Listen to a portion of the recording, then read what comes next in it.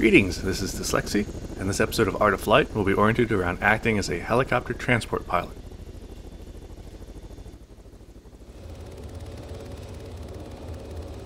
Having a solid understanding of the fundamentals of flight in Arma is of course a major factor towards your ability to safely and intelligently conduct troop transportation. If you've not already done so, I'd recommend reviewing the following Art of Flight episodes: the stages of landing, tail rotor loss and the alternate technique, auto-rotation, and the light attack helo. Each of those guides will cover important information to know. Even if you don't plan to fly a light attack aircraft, knowing how they operate will give you insight into hazardous flight regimes that can easily become relevant to a transport pilot when weapons are trained against you instead. This guide is broken into two distinct parts. The first part will talk about the different modes of flight, landing zones, landing styles, and how to gauge enemy fire's effectiveness and deadliness. And in the second part, we'll go through an air assault from start to finish.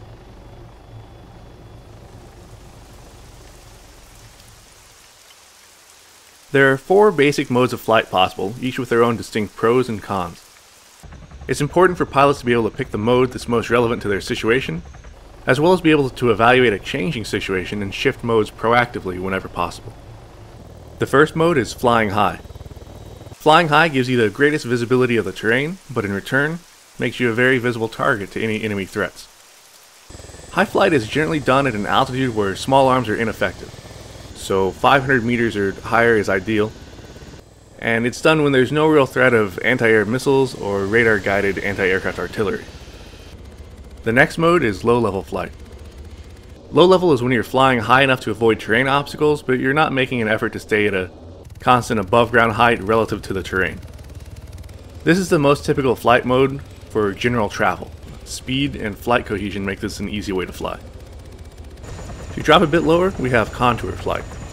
Contour flying involves staying at a low altitude above ground level. As the ground level changes, you attempt to maintain the same relative distance from it. Contour flight is done at an altitude where you have little to worry about obstacle-wise. While power lines and tall towers will pose hazards, you should be comfortably above trees and similar natural obstacles. Contour flight often occurs from 30 to 100 meters of altitude above ground level, with most major obstacles being 60 meters or less in height, such as power lines, small towers, etc. Finally, you have the most exciting mode, Nap of the Earth, or NOE. Nap of the Earth flying is flying as low as you possibly can for maximum concealment and cover at the expense of speed. NOE is used to avoid enemy fire, using trees, terrain, and every other potential obstacle as a screen from enemy units. Of all flight regimes, NOE is the most demanding, as only a slight judgment error can be the difference between clearing an obstacle and critically impacting it. To remember them easily, think of high flight as being out of the reach of ground fire, low level flight as flying well within the reach of and likely visible to ground fire, contour as flying just above the trees, and NOE as flying around the trees. A typical flight might use low-level flying from the pickup zone to within 3 or 4 kilometers of the landing zone, then switch to contour for the remainder. Extracting troops from a hot LZ will certainly use contour, and sometimes NOE flight to provide the most masking from potential enemy fires. It's important to know when and why to use the different flight modes. Flying NOE when it's not necessary puts the crew and passengers at unnecessary risk, just as much as flying high might do in a more threatening situation. It's not about being fancy or trying to impress your passengers. Rather, it's about using good judgment to ensure the maximum safety en route.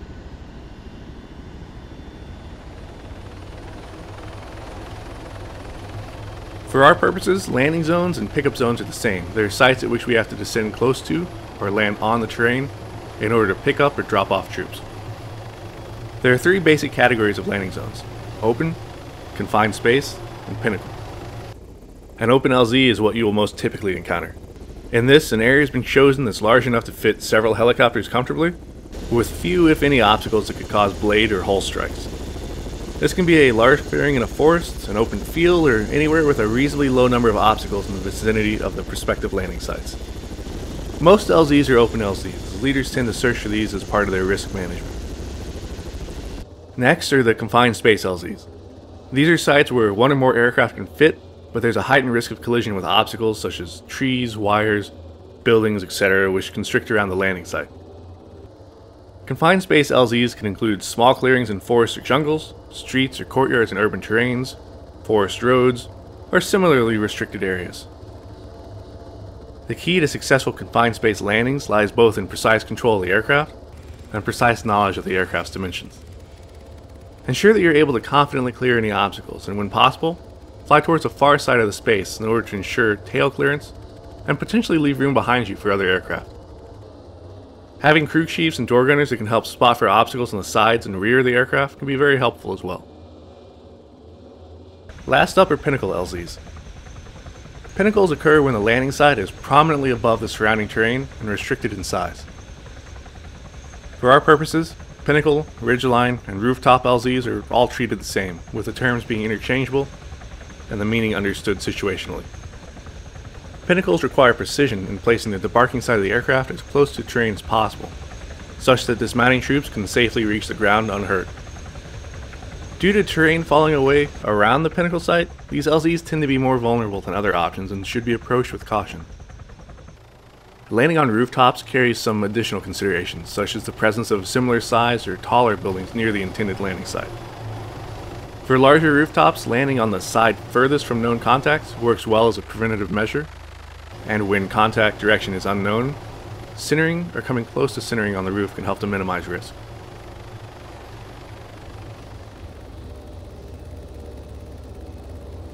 As far as the actual methods you'll use to dismount troops, there are two fundamental landing styles, touchdowns and low hovers.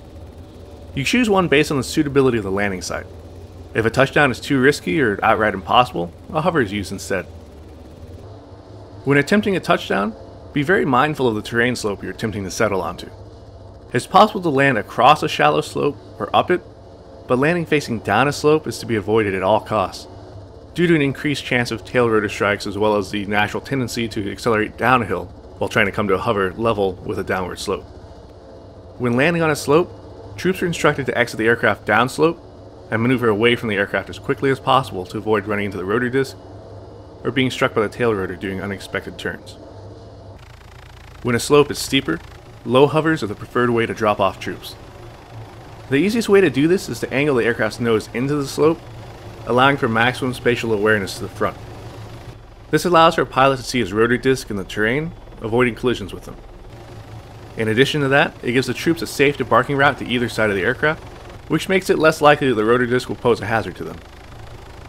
Remember that the only time a hover will ever be conducted with the tail facing into the slope is for aircraft that have tandem rotors, tail ramps, and a ramp crew chief to provide instruction to the pilot, such as the Huron or Chinook.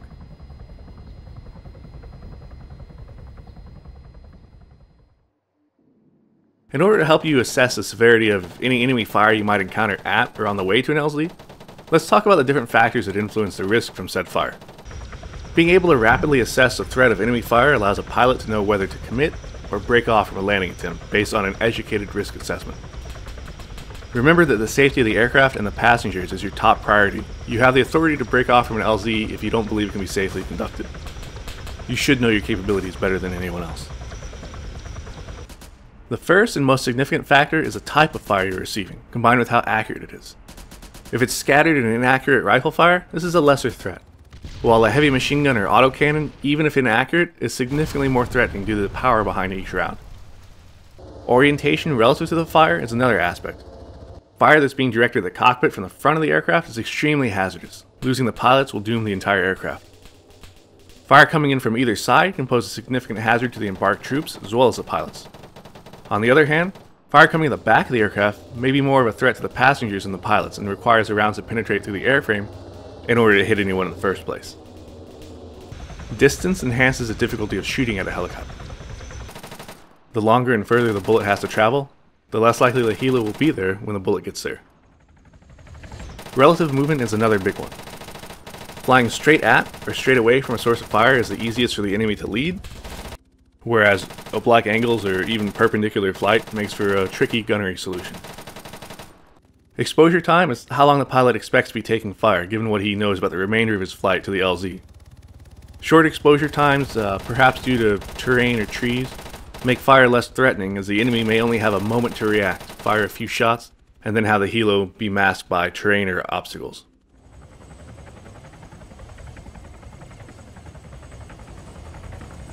If you're in a multi-ship flight, there are a few additional things you should keep in mind.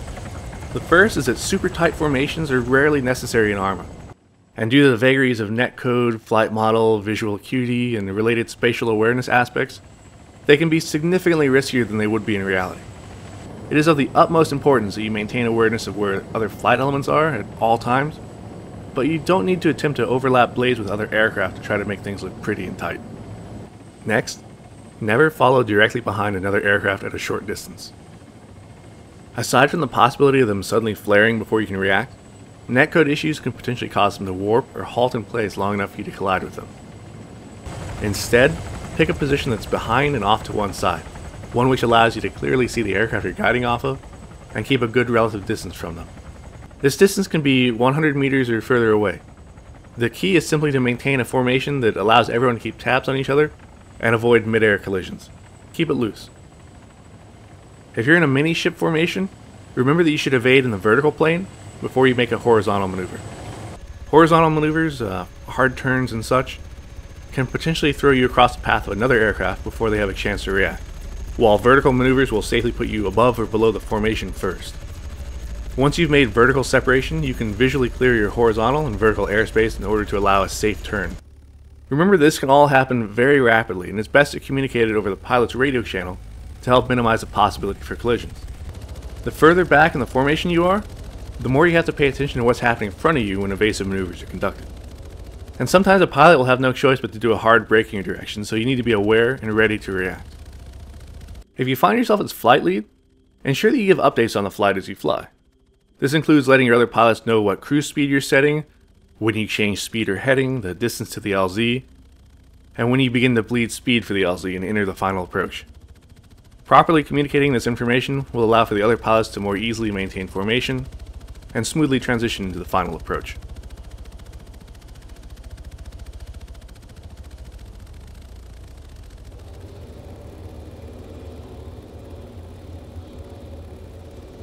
Now that we've covered the different modes of flight, types of landings, LZs, threat factors of enemy fire, and multi-ship considerations, let's move on and take a look at an air assault conducted from start to finish.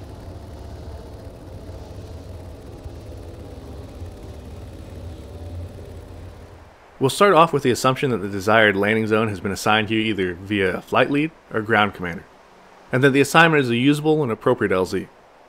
At this point, you need to do a map reconnaissance of the area. This simply means you open your map, find the grid or marker that indicates the LZ, and analyze the area. What you're doing at this point is building a mental picture of the area, visualizing and familiarizing yourself with the terrain features, landmarks, terrain slope, hazards, and potential enemy threat locations, and also planning your ingress and egress directions. The more accurately you can visualize a landing zone in advance, the more agile you'll be when improvising and reacting to unexpected developments upon actually reaching it. Your map recon should allow you to determine where you'll actually set down, with the goal of having a personal primary and secondary landing target within the LZ, not including the higher level alternate LZs for the entire flight that can be prearranged and potentially called for by the flight lead if the first site is deemed unsuitable. When choosing your landing sites, pick them according to your skill level and with the intent to put your passengers as close to viable cover and concealment as is safely possible. Choose your ingress and egress directions, and if possible, plot them out on the map. You can use different color-coded dots to give you an indication on your GPS of when you're close enough to the LZ to need to start preparing for your final approach. For example, once the dots are a kilometer from the LZ, you can change the color, and that lets you know that, hey, when I see color whatever, we're one click out. Ingress should be chosen relative to the expected or likely enemy threat directions. It's stating the obvious, but you generally don't want to overfly the enemy on the way to an LZ, and if you can sneak up safely at lower altitudes, this can limit your exposure and thus your vulnerability. Look over the routes you've chosen, think about what altitudes you'll fly at, and consider any hazards that might exist along the way, whether obstacle or enemy.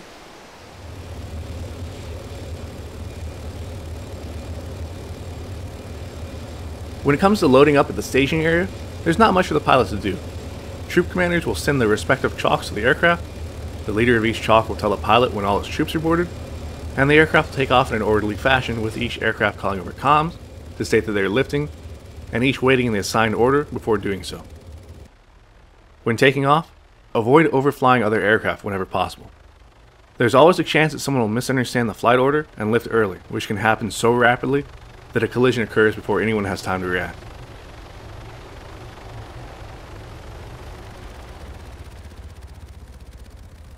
The period of time when you're flying from the staging area to the landing zone, but before closing to within a few kilometers of it, is known as transit time. This is where you pick a mode of flight appropriate to the tactical situation en route, and often this means simply flying at low level, while some AOs might encourage the flight to stay at a higher altitude due to increased risk of heavy fire at lower altitudes. Whatever mode of flight is used, a plan must exist for how and when the flight will transition down to contour mode for the final approach. Being prompt with this transition and knowing when to do it will help to ensure the smoothest possible outcome.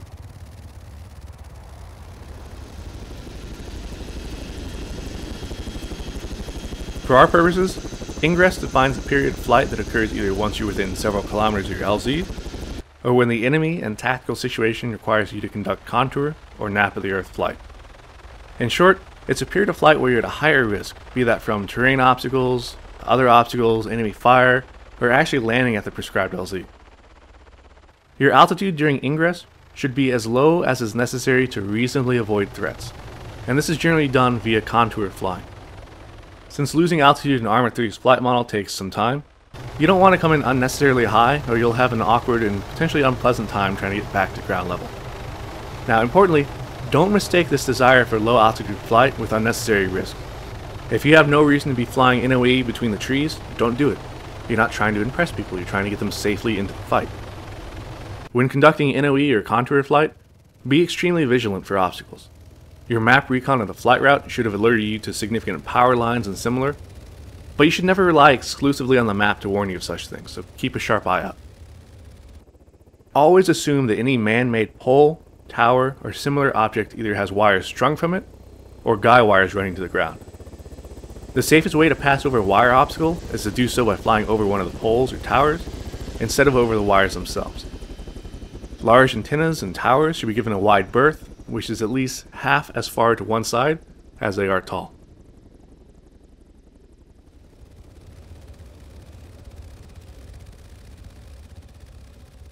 Once you're within 2 kilometers of the landing zone, you and your flight will begin to bleed speed and prepare for your approach.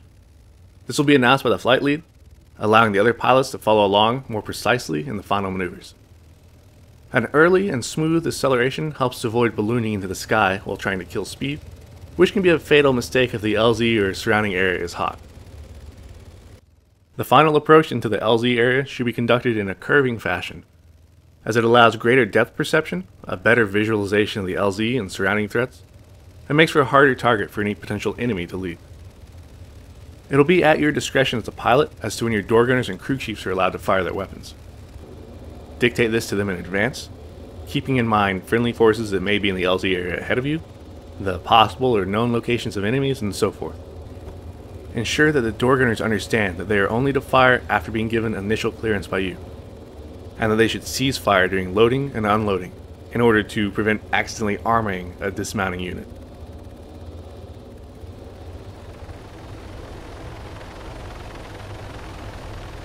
With the LZ in sight, it's time to conduct a final risk assessment.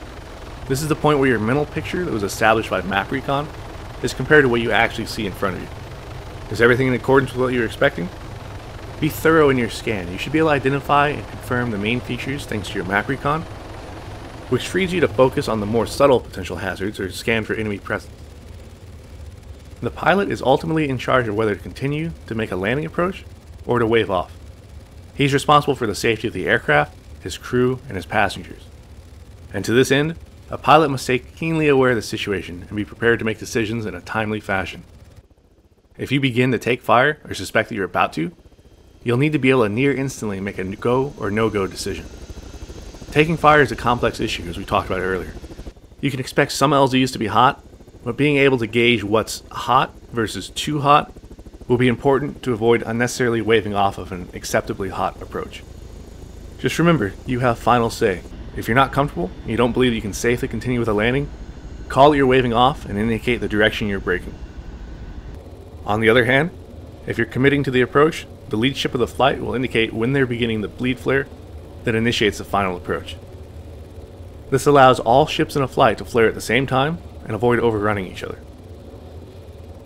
As you near your chosen LZ, continue to scan for obstacles and assess where exactly you'll set down.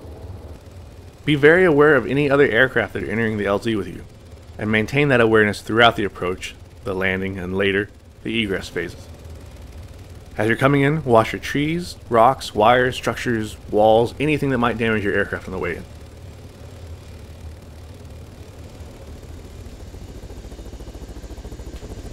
The landing itself should be done as smoothly as possible in all respects. The approach should be graceful, measured, and you should be mentally several seconds ahead of the aircraft at all times. You can get into an LZ area fast, bleed speed, and do all that with measured intensity, but the final landing phase and touchdown must be gentle, or everything else was all for naught. As you look into the LZ area, whatever is growing larger in your field of view, but not moving relative to you, is the place you're flying towards, and the line between it and you is your glide path. Carefully adjusting collective and cyclic to maintain a smooth, steady, shallow glide towards your desired touchdown means that you'll arrive there with maximum efficiency, bleeding speed and altitude concurrently, and landing as soon as both are within acceptable ranges. Precision is the key. You need to know where you're headed in order to get there efficiently. You need to do everything with measured smoothness to minimize exposure time. Waffling around at an LZ and being uncertain and hesitant in your maneuvers not only jeopardizes your aircraft, crew, and passengers, but also any other aircraft in the area. Communication is important as well. For multi-ship flights, call where you're landing, call when you're landed, and give a warning before you take off, and note which direction you'll be egressing, such that other aircraft know to look for and avoid you as needed. Again, if you find yourself in a bad position, don't force a landing that you aren't confident in. The first option you have is to simply reposition within the LZ until you find something more suitable. The other option is to call for a go-around. Do so over radio comms such that other aircraft in or moving into the LZ know that you're having to leave it to come back around for another attempt. When you do a go-around, ensure that you fly out in a fashion that does not conflict with other aircraft operating at the LZ. Extend away a safe distance, then set up for another approach attempt. The most common mistakes made when landing relate to aircraft clearance and excessive descent rates. Excessive descent rates occur when a pilot has not sufficiently practiced proper landing techniques and slams the aircraft into the ground instead of gently settling it down. These tend to occur when pilots become stressed during the landing phase and fall behind their aircraft, being reactive instead of proactive in their control usage. The easiest way to avoid this, aside from simply practicing thoroughly in advance, is to have the confidence to take your time before setting down. It's better to take a few extra seconds to be precise than to slam down and either damage or outright destroy the aircraft.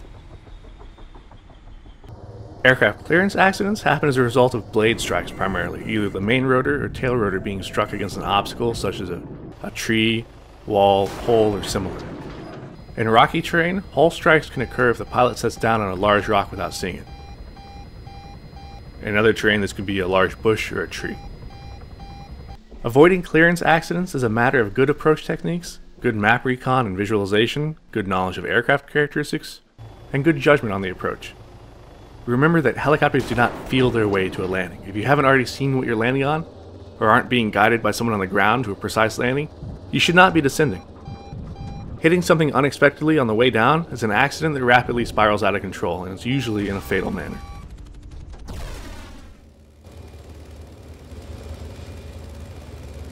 Passengers in an aircraft will always wait for the pilot's signal before exiting. This is due to the pilot being the one that knows what the situation is regarding landing, and they get the final say on when they're ready to offload passengers. Just because it looks like you're landing from the passenger point of view, doesn't mean that's where the pilot's actually stopping. As a pilot, once you're ready for troops to disembark, loudly state, "Go, go, go!" Once the troops have dismounted, you'll have several potential ways to know this, either via someone calling it over the radio, your crew chief stating it to you, being able to visually check for passengers, or via someone shouting it from outside the aircraft. If in doubt, simply ask, "Anyone still mounted?" and give a moment for a response. As the troops are offloading, you should already be thinking about how you'll leave the LZ. Assess the planned egress route, and if it's viable, go for it. If not, quickly assess a new option and how you can achieve it.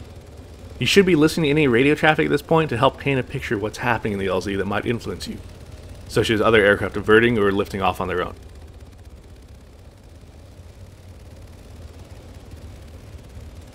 Egress is very situationally dependent.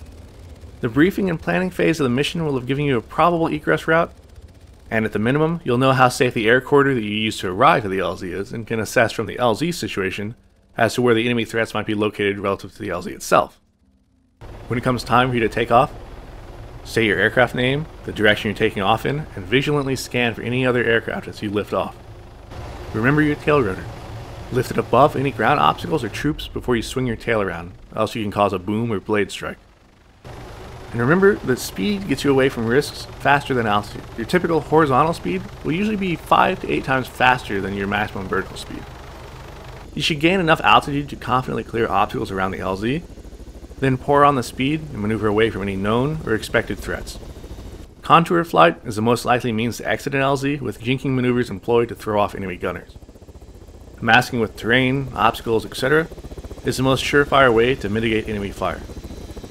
Once out of the threat environment, a multi-ship flight will reform and continue on with their mission, whether that means flying back for another lift, acquiring and transporting resupply, or similar.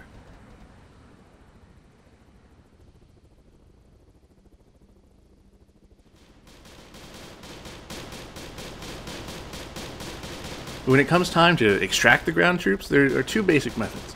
One is a cold extract, in which there's no contact at the pickup zone, and the other is a hot extract, where the opposite's true.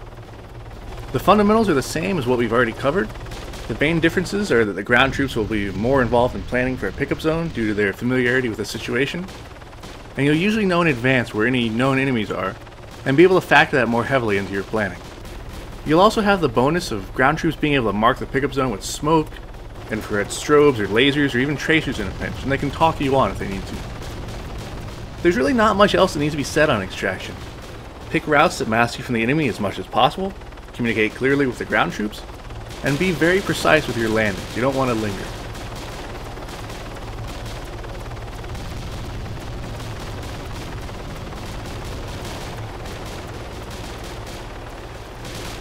So today we've covered all things transport pilot, both tactically and procedurally. And as with everything, a solid foundation of knowledge must be practiced extensively for the best results. Whether you're flying solo or part of a group effort, strive to always learn something every time you venture out into a helo, as there will always be something new to add to your tactical toolbox, or some knowledge that will help you further refine your edge over time. If you appreciate this kind of content and would like to help support my efforts to create it, please feel free to check out my Patreon page, which can be found here, or check out the YouTube fan funding option, which you can see here. To those of you who have already supported me, thank you very much. I hope you've all enjoyed this trip into the life of a transport pilot. Thanks again, this is dslyecxi, and until next time, take care.